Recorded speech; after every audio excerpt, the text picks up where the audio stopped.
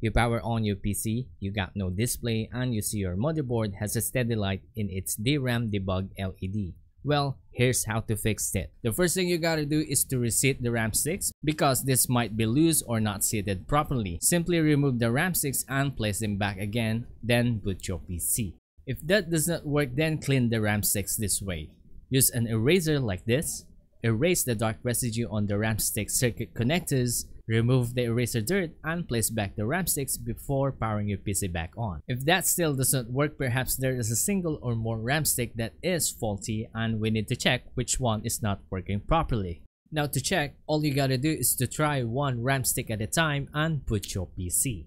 Usually a faulty RAM stick will not let the PC boot, so if you found which one is faulty, just don't use it anymore or just replace it. If you want to know more information about this, then watch the full video in the link in the description. So